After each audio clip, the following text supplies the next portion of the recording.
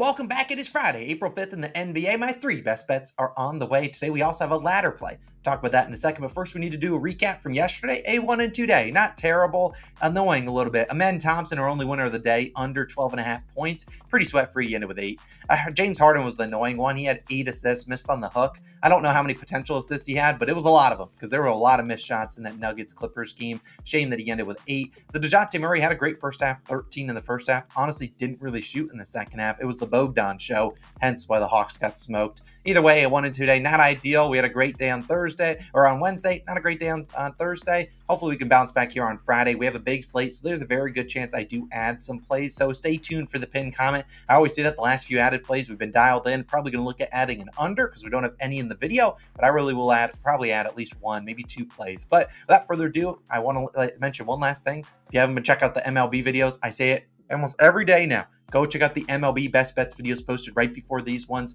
Look, we've been on a 12-3 run over there. Haven't had a losing day in April yet, and hopefully that doesn't start today. We've been dialed in. April, great month for us historically betting MLB. Feel like broken record, but I always say go check out that video right after this one. But the first pick of the day is going to be our ladder play. Now, it's not like the normal, ladder parlay. It's actually just on one guy, kind of like Scoot Henderson a few days ago. It is on another rookie who got picked first overall, Victor Wembanyama. Here's how I'm playing his props. I'm taking his over and assists. Now, I'm playing one unit. So if your standard unit bet, let's say, is $100, I say $100 on his regular over 4.5 assists, minus 105 on DraftKings. But I'm also sprinkling a little bit on a quarter of a unit on his over 5.5 assists, just one more at plus 180, and then another quarter unit on his over 6.5 assists, which is plus 350 on Bet365, plus 350.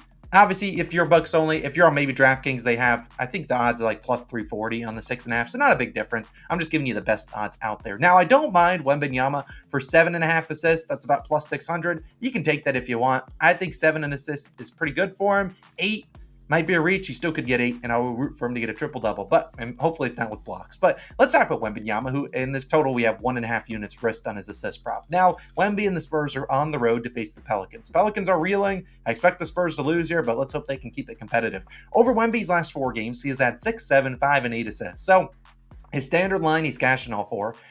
All the way up to the top rung of the ladder, he's of 7 assists, he's cashing 2 of 4. The last 2 games, though, without Devin Vassell and Jeremy Sohan, Wemby has averaged 12.5 potential assists. He's been averaging a ton of potential assists. I'll talk about why. But obviously, Devin Vassell and Jeremy Sohan are a big reason why. They are out for the season now. And in turn, Greg Popovich, instead of, saying, fine, we'll let you guys kind of figure out what you're doing on offense, it's kind of been like, let's test out Wembanyama, test his limits. Let's help him grow and mature. And what you've seen is if Wemby gets a board, he's typically bringing up the ball, pushing the fast break. If they're also giving it to him at the top of the key to facilitate some offense, call some plays. And that's obviously great for Wembanyama long-term and great for our assist prop because we don't necessarily need Wembanyama getting into the post and having to kick it out to a shooter. Instead, he's running some plays, getting it to his teammates. We're going to shoot some catch-and-shoot threes, which is a good way to attack the Pelicans' defense. Now, obviously, Wembanyama will get his attempts up there too, but at the end of the day, he's been facilitating this offense a lot, and I don't like Trey Jones' matchup. If you recall, last game, Trey Jones, we took his over an assist at 6.5.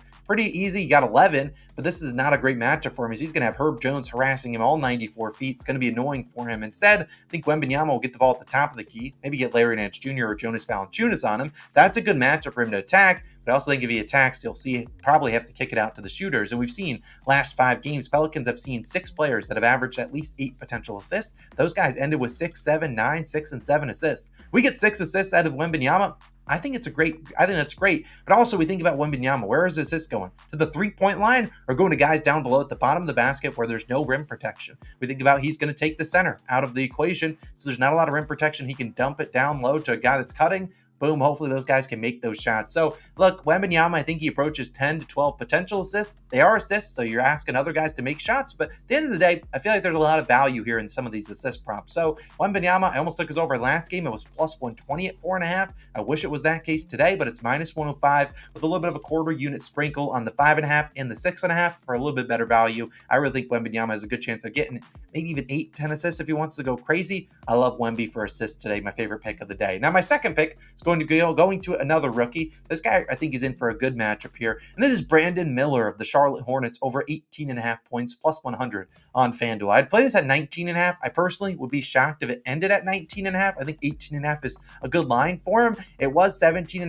but like minus 130. I'm not going to lay minus 130 on a points prop. If he ends with 18, whatever. But obviously, Miller back at home taking on the Orlando Magic. Now, they are expected to get some guys back. Miles Bridges, he should return here, but I don't really care a ton about those guys. Brandon Miller, just like Wembanyama, final games of the year, obviously trying to go into the summer with obviously some momentum, and he's been playing pretty decently. His last 6 games, he's averaged 21.5 points per game, hitting this over in 5 of 6 games, averaging about 17.7 field goal attempts, 15 field goal attempts in all 6 of those. So the volume for him is pretty high. Miles Bridges will get his volume, but outside of that, there's really not a lot of guys on this Hornets team that are like, oh, all right, I got to go out there and shoot it and create my own shot. Honestly, no. I just watched a lot of that Blazers-Hornets game, sweating out Scoot, and I had to watch Hornets offense for 48 minutes, and it was disgusting. The ball just ended up in Brandon Miller's hands a ton, and he was like, all right, fine, I got to hoist it. And Miller and the Hornets, they just played the Magic on the road in Orlando on March 19th. They lost by 20 points. They got smoked, so they could get smoked again here. But in that game, he had 21 points on 7 of 20 shooting, played 32 minutes. End of the day, I think Miller, a guy that is pretty confidently locked into at least 30 minutes, and I think he's going to shoot 15, 20 times. I mean, this is a Hornets team that just doesn't have a lot of guys that can score, and Miller, where he does his damage, is kind of where you want to attack the Magic. The Magic don't give up a lot of catch-and-shoot threes, and they also don't give up a lot of points at the rim. That's not really where, Miller thrives. He's going to the rim and scoring and laying it in. That's not really what he does. He drives, gets the mid-range. That's what he does. It's kind of similar to like a Paul George kind of thing. Well, actually, he's said Paul George is his GOAT.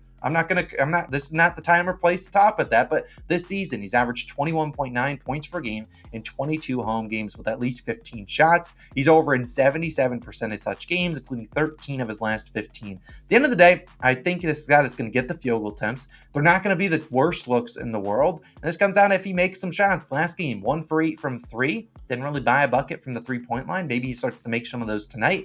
He's also handling the ball a little bit more. I wouldn't be surprising if they let him be the pick-and-roll ball handler a good amount here because, you're trying to develop a rookie. And so at the end of the day, I think he gets to the top of the key, the mid-range, shoots those shots, but I also think he gets some open threes too tonight. And I think the Hornets can keep this game somewhat close to where Brandon Miller gets a good amount of minutes, good amount of field goal attempts, 18.5 points. I think a tad too low. I personally think the line should be about 19.5 minus 120. So 18.5 at plus 100. I will take it. Brandon Miller, I need you to go dominate, put the ball in the basket. And my third final pick of the day is another guy that we've not bet on this year.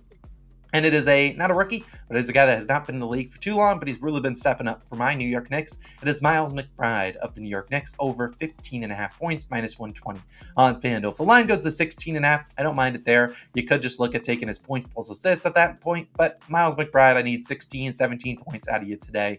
I considered taking 15 points and three threes. However, that was like minus 135, and I'm not going to lay that juice. Now, let's talk about McBride, who obviously has become a big staple of the New York Knicks rotation. Yesterday, they came off a game against the Kings, down 21, came back soaring in. McBride didn't play too well. I think he bounces back here, and I am willing to quote in this video, I have no idea if the Knicks rest them guys. The Knicks obviously have run their stars into the ground. Brunson's been playing tons of minutes. Josh Hart, tons of minutes. Dante DiVincenzo, tons of minutes. Miles McBride, tons of minutes. If the Knicks rested someone today, it wouldn't really surprise me a ton on a back-to-back given the playoffs are around the corner. I don't expect it to happen, but I'm just saying it is worth noting it could happen, and that could play into our favor. Miles McBride, rest, never heard of it. He's played 40 minutes in 9 straight games. He's averaged 18.9 points per game, around 13.3 field goal attempts, and he's over in 5 of 9 such games. Like I said, last night, not the night for McBride. He didn't play well. Shot 4 for 13, did end with 12 points. What you look at his other teammates, Brunson, 35 points. Hart, 31 points, and Dante DiVincenzo at 21. So when we think about this Knicks team, 4 guys are really shooting the basketball for him. Brunson, Hart, honestly, Hart sometimes questionable, Dante, and then McBride. Hartenstein not shooting the ball. Bojan kind of sucks off the bench. Alec Burks barely gets minutes these days. Mitchell Robinson not shooting the ball. So at the end of the day, McBride's going to get some opportunities here, and I really think this is the spot to back him. I mean, we think about McBride in this matchup against the Bulls, pretty good for him. Over the last 10 games, the Bulls, 6th most catch-and-shoot threes allowed in the NBA. We talk about it all the time. They like the blitz, opposing team's #1 ball handler. That leads to a lot of catch-and-shoot threes. Well, the last 8 games when McBride's played 40 or more minutes, whatever, he's averaged 6.8 catch-and-shoot threes. And in those games, he's shooting 44% on those shots. So a lot of catch-and-shoot attempts for him. Now, Dante DiVincenzo is the guy normally on the Knicks that you want to target for catch-and-shoot defenses, but The Bulls ain't stupid. I think if they're going to leave any guy open, it's probably not going to be Dante DiVincenzo. And I think that they're going to try to contest and get a guy on Dante all game long. Dante obviously could get his looks too, but McBride should get his looks as well. And I really think this is a spot that I like backing him over 15.5 points. If somehow Brunson gets ruled out, great CLV. He probably jumps up to like 20.5, but I really think this is a spot I would like to back a guy like McBride. I think he's going to get some volume tonight. Comes out if he makes some shots, and I think he gets the shots tonight, 13 to 15 shots. If he's making his shots, he'll go over this line. That's kind of how it goes. If you're looking for plus money, I like his over 4.5 threes as well. I'm just going to stick to just the over 15.5 points, but they kind of go hand in hand. If he makes 4 threes, he's probably going over this line, but he could obviously go over this line without 4, but he's going to probably need at least 3 to get over this 15.5 points line. So those are my favorite picks of the day. We're riding with Wembanyama's assist, a little bit of a ladder. Brandon Miller, his points, and McBride, his points. Miles McBride, I need 16. Go get it done. Those are my 3 favorite picks of the day. But like I said, there's going to probably be an added pick or 2 or maybe 3 in the pinned comment section down below. Definitely check it out. I'll look at a couple different things and probably add an under, maybe another over. We'll see. I'll add those picks down below in the pinned comment. So definitely come back and check it out. I'll have them live by 2 p.m. Eastern at the latest, which gives you over 5 hours. So I don't want to hear anyone complaining if the added play sweep tomorrow. Definitely check that pinned comment out. If you want to go check out our MLB picks, that is live on the screen somewhere over here. Another Australia video, someone live. And then when our odds checker parlay of the day for the MLB is live, I'll link it over here. We are 4-0 on them this week. I'm trying to go to 5-0. See you guys in the next one. Peace.